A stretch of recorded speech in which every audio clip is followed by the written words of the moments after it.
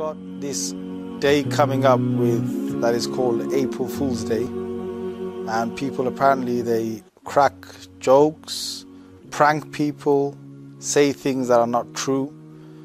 One of the things that you should study is that the Muslims actually got deceived on this day in history, and they lost a big war on this because of this. And perhaps it might have started from that, but whether it has or it hasn't, you got to know that Rasulullah sallallahu alaihi wasallam, he did joke, Sahaba did joke, but the jokes were within boundaries. So you have to be honest with a joke. You can't be racist with a joke. You can't hurt feelings with a joke. You have to be, in a sense, saying the joke so that it's not aimed at people to lower them down or to get back at them, or especially lying and saying a lie. You shouldn't do that. And even if you're making a joke, I mean, all jokes somewhere or another are going to hurt someone or may hurt someone, but it's got to be something anonymous so that people don't take it personally to themselves.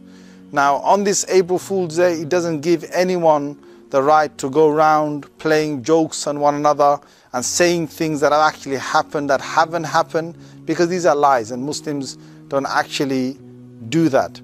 Now, you remember that the tongue is something which Allah Azza wa Jalla has created and is going to be accountable on the Day of Judgment. If you use that in the right way, then alhamdulillah. If you use it in the wrong way, then you could actually be gone 70 sort of light years or something inside Jahannam, just because you said that wrong thing, just because you used that tongue in a wrong way.